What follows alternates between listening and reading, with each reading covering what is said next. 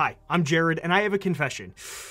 I sold all of my stocks, but we'll talk more about that in just a minute. How do you know when to sell your stocks? Do you go off of gut feeling? Do you sell when they're up to take some profits off the table? Or do you sell when they're down to cut your losses because that sucker is never coming back? The answer to that is a lot simpler as well as a lot more complicated than you think, and I'll show you what I mean. This is an age-old question. If we asked 1,000 different people, we'd probably get 1,000 different combinations of answers. But let's see what the experts suggest, then I'll tell you why I didn't follow any of the rules that these guys laid out. If we asked an investing legend like Warren Buffett, we'd get these two answers. You would sell when a better, more attractive opportunity came along. He said, we would sell if we needed money for something else. I would reluctantly sell something terribly cheap to buy something even cheaper. Keep in mind that he said if we needed money for something else, which implies that he'd only do this if he didn't have the extra cash on hand to purchase that cheaper investment. The second reason would be if the underlying fundamentals changed within a business, or if something within the business landscape had changed. He said, that doesn't mean that we think the company is going into some disastrous periods or anything like that. We think McDonald's has a fine future. We think Disney has a fine future, and there are others. But we don't think their competitive advantage is as strong as we thought it was when we initially made the decision. So how is my old man voice there? Because I've won many awards with that voice over the years. Let me know in the comments where you'd rate that on a scale of 1 to 10. When you invest into real businesses, things can always change. If you've sunk a ton of money into a stock, then it can be even more difficult to sell when it's down because you've already made a huge commitment. This triggers an emotional bias called the endowment effect. It's when an individual tends to irrationally value something higher because they already own it. Another legendary investor, Howard Marks of Oaktree Capital, noted in one of his memos when it doesn't make sense to sell. He said there certainly are good reasons for selling, but they have nothing to do with the fear of making mistakes, experiencing regret, and looking bad. Rather, these reasons should be based on the outlook for the investment, not the psyche of the investor.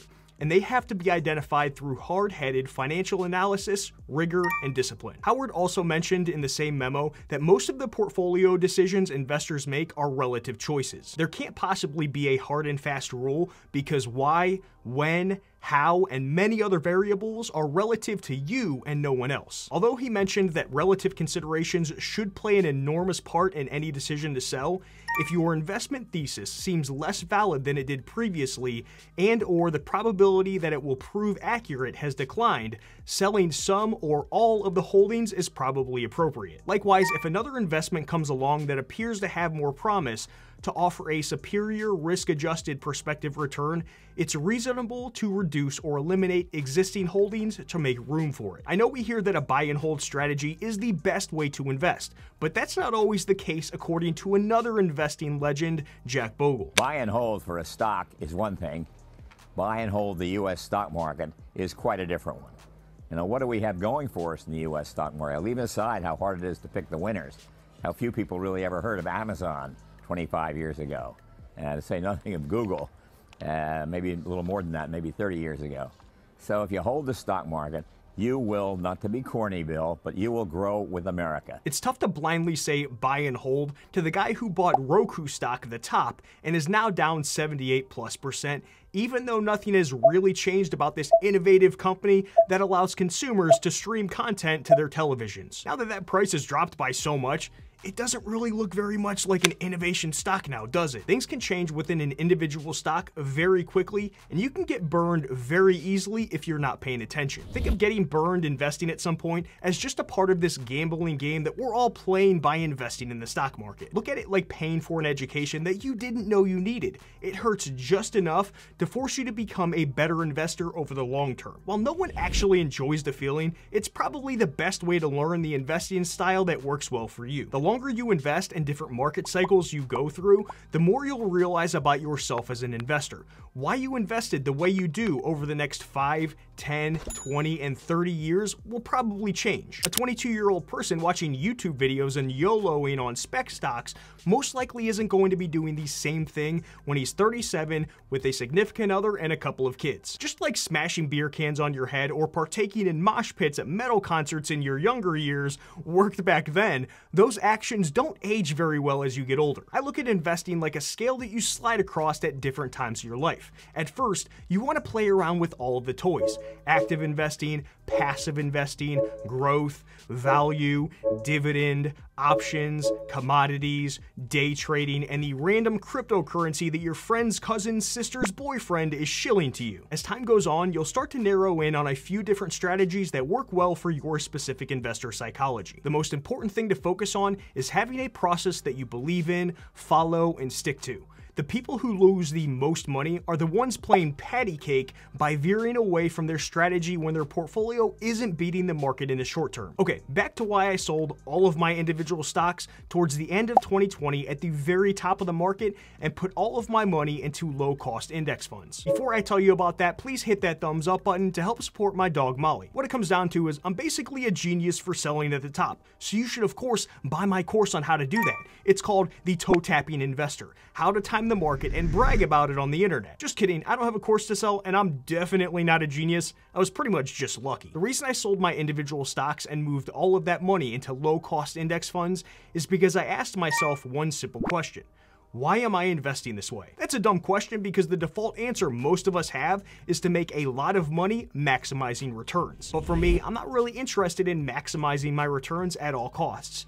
I know that makes me sound like a crazy person who just ate a handful of magic mushrooms, so let me explain. We have this inherent urge to make the most money investing as quickly as possible because that's how you become wealthy. If you're not trying to beat the market, then you're basically just a loser who's going to stay broke for the rest of your life. To do that though, you have to tilt your portfolio in different directions to gain an edge, whether that's picking specific sector funds, actively managed funds, picking individual stocks, or whatever. You cannot beat the market and maximize returns without doing more than just investing in super lame, low-cost index funds. I don't blame most people for having this mentality either.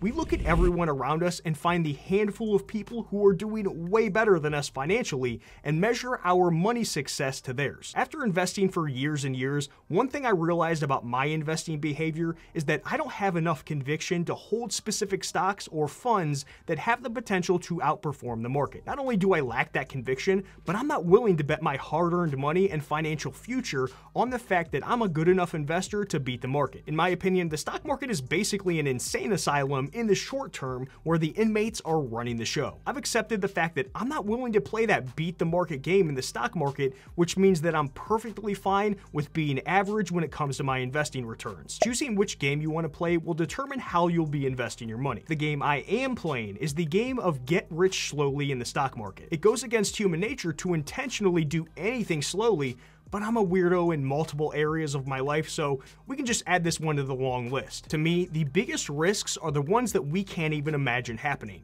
Because of that, I need to build a portfolio for myself from the very start that I'm able to hold on to when those really, really weird times come along. As much as we all want to shut our eyes and ignore the downsides, that day is coming. And since I'm still a pretty young guy, there should be at least a handful of unimaginable events between now and when I eventually stop investing. But that portfolio also needs to be able to be held during the good times when I'm sitting there watching everyone else around me outperform my portfolio. I've come to the conclusion that holding dorky index funds is what gives me the ability to hold on during the good times and the bad times. I also enjoy going this route as well because when people are making money hand over fist, that tells me there's a lot of speculation going on. It gives me the ability to sit back and relax while I watch people trade in and out of investments, chasing alpha like a bunch of chickens with their heads cut off. If this is you, then I am not hating on you, but I for sure don't have the nuts to chase that potential 1% to 2% extra return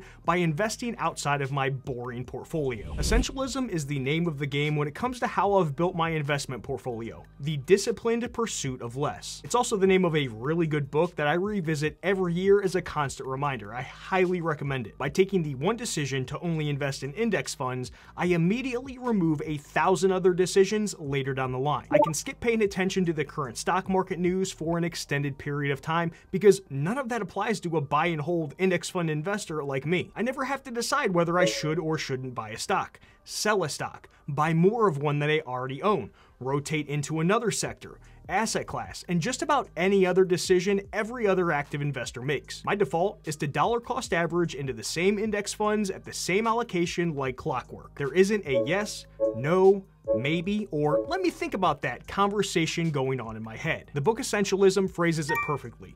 One strategic choice that eliminates a universe of other options and maps out a course for the next 5, 10, or even 20 years of your life. If I can reduce the number of decisions that I have to make, then that reduces my chances of making really dumb, irrational moves with my money invested. Less decisions also leads to more time on my hands to do other things. There is too much time involved in properly managing a portfolio full of individual stocks and a bunch of funds. This is very rarely talked about in the investing space, and it blows my mind. We are all just playing this big game of what we do with the 24 hours that are allotted to each of us every single day.